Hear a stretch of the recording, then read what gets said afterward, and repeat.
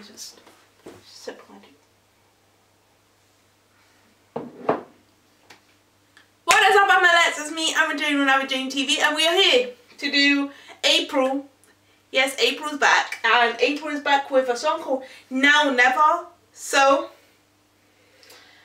okay, all I know, there's a beach. It looks beautiful. Maybe it's somewhere in Korea because obviously the pandemic, they can't travel elsewhere either than to be somewhere in Korea to film it. So we are going to do Now or Never by April in 3, 2, 1, go go. That beach looks beautiful. Yeah. And it could be, oh, that looks so pretty. Another summer song, cutesy wootsy one.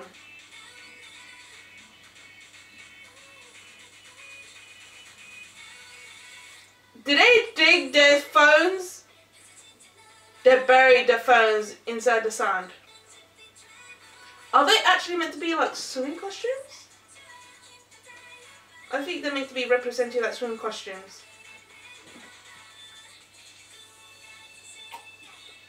Oh yeah, this is definitely in Korea because, again, pandemic, they can't travel other countries. Her blue hair looks so pretty. Oh my goodness.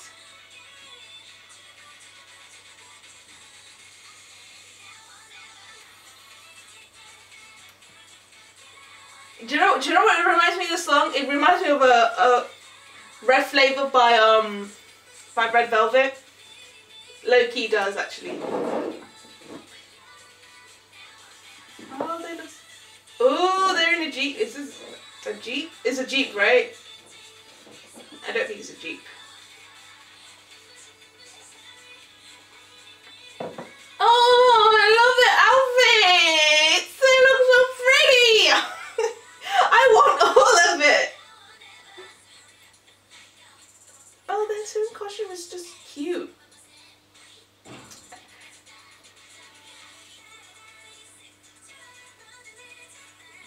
Oh, that ice cream. I will literally just snatch all of that. Well, they're not ice creams. It's ice lollies, which we call it in England. It looks like a lolly. Let's a lollipop. That's why it's called ice lollies, because it has a shape. If you look at the popsicle, which they're called in America, it does, for us, it looks like a lollipop, so that's why it's called, that's why we call it ice lollies instead of popsicle. Because it doesn't pop. It's made out of ice. Just sweet.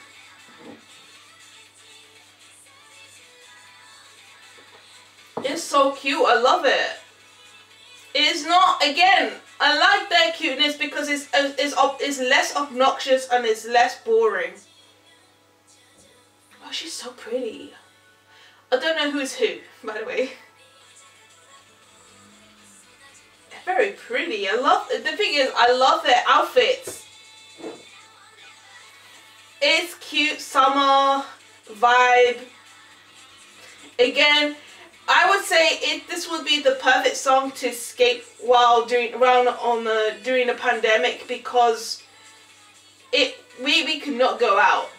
Let's be honest, we could not go to the beach. We could not go to swimming pool because they were closed, and it was so. And I was dying to go to a swimming pool near me. There's actually a swimming pool near my house. It's actually in a park called Hampstead Heath.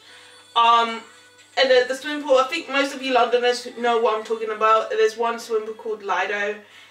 It's like a swimming pool that doesn't have a roof. And it's super cold, and it's just perfect for summertime. And it looks like, oh my god, yes! That beach looks so beautiful. I feel like swimming. Keep swimming, man.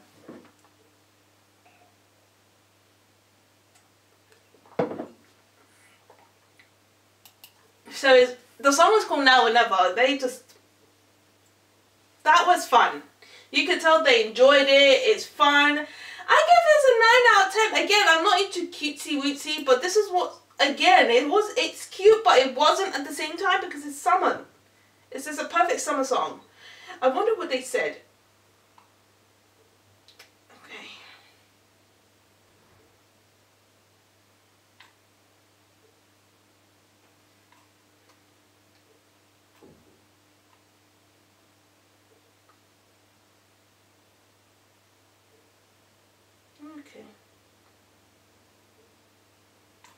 Okay. So, this one says, understand this group. Wow, as a Blink once a Rebel Love, my standard is high when it comes to K-pop, but this group really amazed me. It really is. I mean, April's been in K-pop for a long time. As I know, of course I'm not a huge April stan, but, well, I wouldn't say stan, fan, but yeah, what I do know, I think this is the group, I don't know, I get confused with April and A-Pink.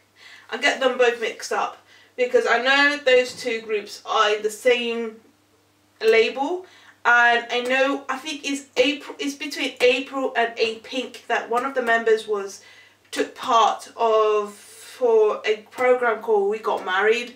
That is a huge program in Korea. I don't know if it still exists in Korea. If it does, and that's kind of sad, is they take like two different opposite genders from different groups and different labels, and they come together and they had to like live together as married couple, like pretend married couple, and they will experience what it's like to be married. And there was another spin-off program that was huge in Korea as well. It's called Hello Baby. If you don't, fam, OG K-pop fan, okay? OG K-pop fan. And a lot of K-pop fans these days were still waiting if they're ever going to return that program, because that was huge.